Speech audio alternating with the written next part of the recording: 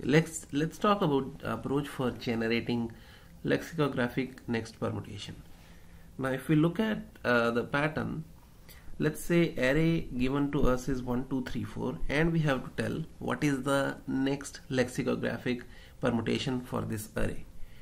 Now one thing to observe is if last two elements of the array are in increasing order, then generating next number in the sequence is pretty easy. We can just swap these two.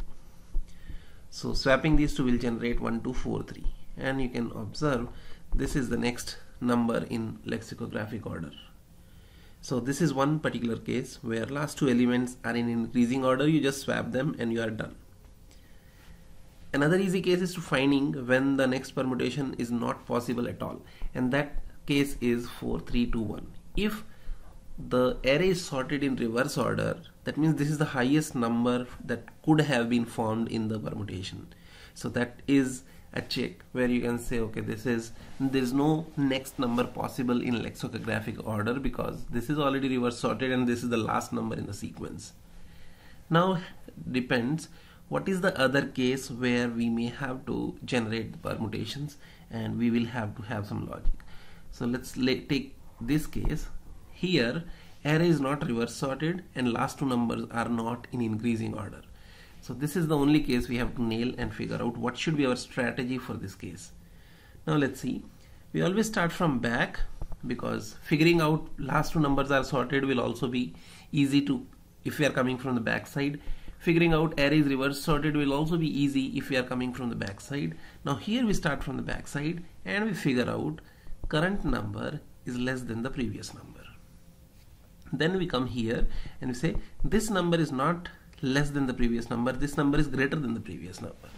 So we reach and find a point where we find an index whose number is greater than the previous number. And once we have found out that point, this is that point, what we need to do is the next number in the permutation, let's first write the next number and then we'll derive the pattern. So next number in the permutation here will be 1 3 2 4. Now we have figured out this is the point, and only thing that we need to nail is how do we convert our current number to the next number.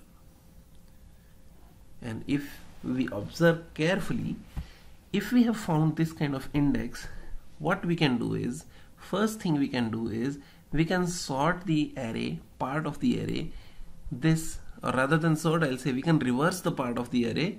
So here reversing will make it 1 2 3 4. And after we have done the reverse, the lowest element, the first element, can be swapped with the previous element. So 1 2, it will become 1 3 2 4. So what essentially we have done is this complete thing was in reverse order, that means it was decreasing order.